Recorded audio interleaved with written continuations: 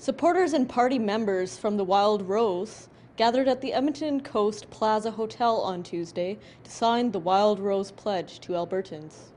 Unlike the PCs who are making up their platform on the fly, with a flurry of unbudgeted promises currently totaling almost $7 billion, we, on the other hand, have a focused, practical, and affordable agenda.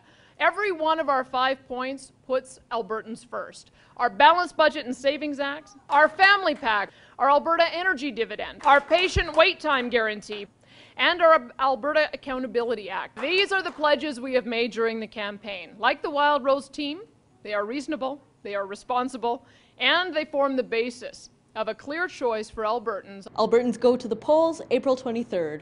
For Sun News, I'm Catherine Grukowski.